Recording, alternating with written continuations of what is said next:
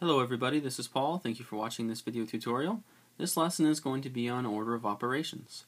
Oftentimes in mathematics we have questions where we're dealt lots of different mathematical operations such as multiplication, division, addition, subtraction, parentheses, exponents, and roots, all in the same question. And so the order of operation tells us the order that we need to solve these types of questions. So the first thing that we need to solve in a question like this is we need to take care of anything inside a grouping. So groupings can consist of anything inside parentheses, curly brackets, or braces. After we've done those, then we focus on the exponents and roots. And after exponents and roots, we do multiplication and division. And then fourth on the list, we take care of addition and subtraction. And then if there's any ambiguity, then we do left to right. So let's just go ahead and jump into a few examples here.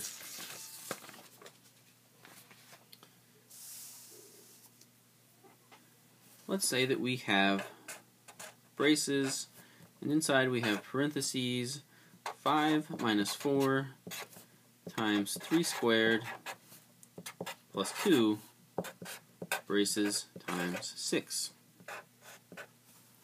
So we have a grouping mechanism here. We have the braces, and inside the braces, then the most important order of operations is another grouping. So we take care of what's in that grouping first, which happens to be a subtraction. But that's fine, we can do subtraction first because really we're actually doing the grouping first because we take care of whatever's in the grouping first. So 5 minus 4 simply gives us 1. So we just go ahead and rewrite everything else and we change that to a 1. So then the next step is we're still working inside this grouping. And out of all these operations, number 2 on our list is the most important, which is exponents and roots. So here's an exponential, 3 squared, so 3 to the second power, which is just 3 multiplied by itself 2 times. So 3 multiplied by itself 2 times gives us 3 times 3, or 9. So we go ahead and change that to a 9 and write everything else the same. Now, multiplication is the next. It's number 3 on our list, and we've taken care of all of the exponentials and any grouping mechanisms in here already. So we do that one. We do the multiplication. 1 times 9 is simply 9, and plus 2 times 6. So we have a multiplication here and we have an addition, but we still need to do the addition first because it's inside the grouping, and the grouping is the more important than the multiplication. So 9 plus 2 gives us 11, and then we just do 11 times 6, which gives us our answer of 66. So let's take a look at another example. Let's take a look at, we'll just do 4 plus, and then we'll do parentheses. Why don't we do 8 times 2, and then we'll divide that by 4 times 5, and we'll subtract square root 81. And then why don't we go ahead and add 2 to the third to that. So the most important thing here is number 1 on our list. We have a grouping, so we've got parentheses. So that means we need to do everything in the parentheses before we do anything else. Now inside the parentheses, we have a root, we have some multiplication and division, and so the highest priority is the root. So let's just go ahead and take care of that first. We'll just rewrite everything else the same way. And square root 81 is really 2 would be our base right here, and so that basically means what number multiplied by itself equals 81, and the answer is 9. 9 times 9 equals 81, so square root 81 is 9.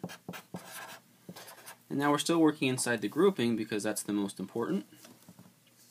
And inside the grouping we have multiplication and division. So which one do we do first? Well, remember when there's ambiguity, number 5 on our list was left to right. So we go ahead and do that. So 4 plus 8 times 2, which gives us 16, divided by 4 times 5 minus 9, plus 2 to the third power. Now we have 16 divided by 4. And 16 divided by 4 is simply 4. And then we multiply the times 5, or write down the times 5, that is. and rewrite that. Now the last thing we do is this 4 times 5, which gives us a 20. And we rewrite everything else just the same way. Now notice here, the left to right was really important. If we had multiplied 4 times 5 first, that would have given us 20. And if we would have done 8 times 2 next, that would have given us 16. So then we would have had 16 divided by 20, which would reduce to be 4/5. And 4/5 is not 20. So left to right is really important when there's an ambiguous situation like this.